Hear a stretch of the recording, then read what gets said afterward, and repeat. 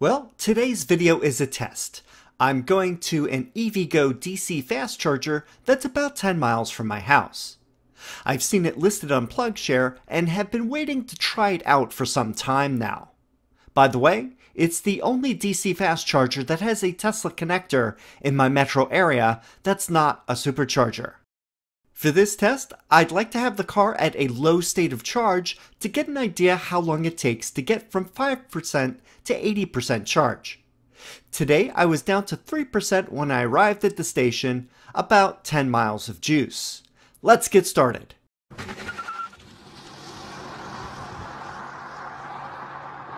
I have arrived at the EVgo location and there are two large cabinets here. The one in front and one behind it. The front one is called Carry, and it has CCS and CHAdeMO connectors that are both rated at 100 kilowatts. I can't use that one. The one behind it is called Herb, and it also has a CCS and CHAdeMO connectors that are rated at 100 kilowatts. It was also modified to now include a Tesla connector. Note that the label here says that the Tesla handle only supports 50 kilowatts. I think that's because this is limited to the CHAdeMO to Tesla adapter built into the unit. This is the PlugShare app, and it shows the location for this EVgo site and info about it. PlugShare is a handy app to find charging locations and to know their status and usage history. Bringing up the EVgo app now. Yesterday I created a login for EVgo since I've never used their charging before. Also in the app, I added my credit card information so that I can use the app to start and pay for charging. EVgo has pricing plans if you are a frequent user. For example, this shows $7 and $5 subscriptions. The biggest advantage is that there are no session fees. Since I'm using this under standard pricing, there is a 99-cent fee for the charging session. Then it will cost 30 cents per minute of charging at this location. One issue with a lot of DC fast chargers is the LCD display screens tend to get wonky when exposed to elements continuously. However, this one works just fine, if a bit dim, and the touchscreen is functioning too. This unit also takes credit cards directly, so you don't have to have an app or account and it will still work. That's a nice touch for other networks that don't always use this. I parked my car straight into the right parking spot. Taking the Tesla connector and cord out from the stall, I tried to reach my car, but it is much too short. Even if I pulled my car all the way forward, it would not reach. Luckily, no one is in the other parking spot, so I moved the car and backed it into the left spot. I did that since my charge port is on the rear, and the charging station is also in the rear of the spot. And yes, now it can reach the car's charging port. I have the EVgo app ready with the charger Herb on the bottom of the screen. When ready, press the Tesla icon on the bottom right to go to the next step. Well, let's get started. I take the cord out of the holster on Herb and pull it around the back of the charging station. Then, I plug it into the car's charging port. I press the Start Charging button on the app. It now says it is talking with the car. Make sure that the connector is plugged in, which it is, as you can see here. The app gives about 2 minutes to plug in the charge cord after starting. I get a screen on the app that shows the vehicle charging. Things look like they're beginning to work. A notification states vehicle is now charging, and a split second later, it then says charging session has ended. But then a screen pops up saying, "Thank you for visiting." What? Something is wrong. Let me try it again. First, I remove the charging cord.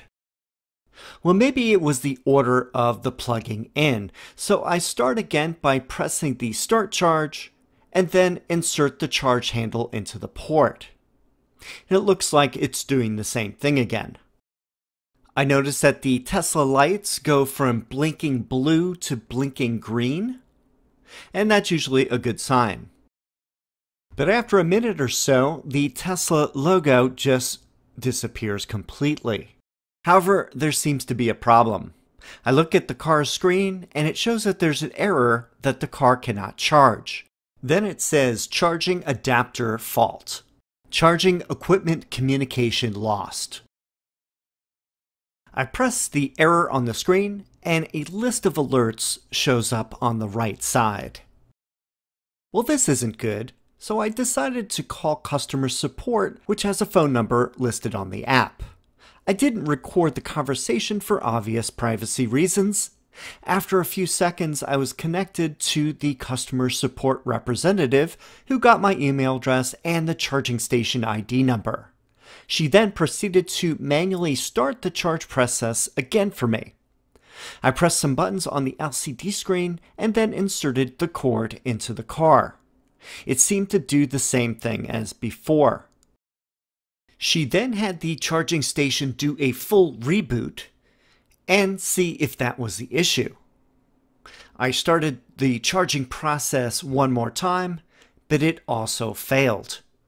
At this point, the customer rep admitted that the Tesla charging was not operational at this time and that she scheduled the station to receive a service visit to correct the problem.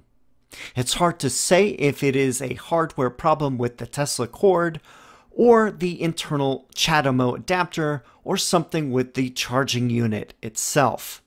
Looking back at the history of check-ins for this location, many people have had no problem using the CCS or CHAdeMO ports for charging. The only two negative reviews I saw mentioning Tesla, one was about 5 weeks ago. It mentioned that the Tesla charging was working but stopped prematurely due to the handle becoming very hot. So my guess is that the handle or cord is somehow damaged and needs to be replaced.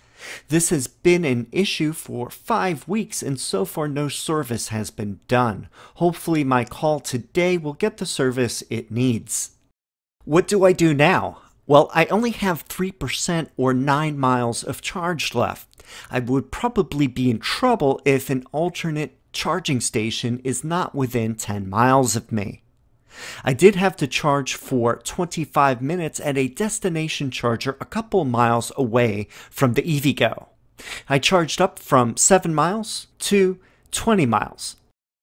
Luckily, only 9 miles away is a brand new V3 Tesla Supercharger location with 12 stalls.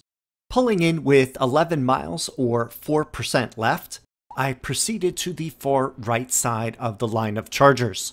I backed in and did the normal supercharger process of opening the port and inserting the supercharger cable.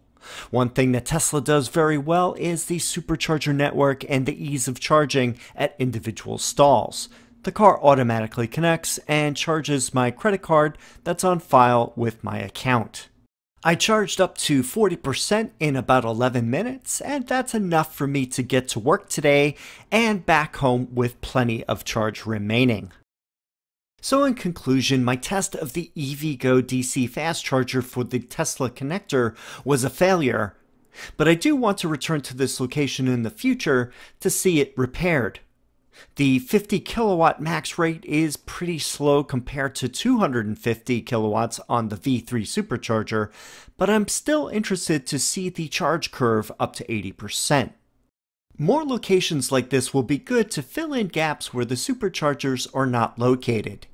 Even at 50 kilowatts, it's significantly 5 times faster than using a Tesla destination charger, which is level 2, 208 to 240 volt at 10 kilowatts. Well, that's it for today's video. If you have any questions or comments, please leave them down below. Thanks for watching, and I will see you in the next video.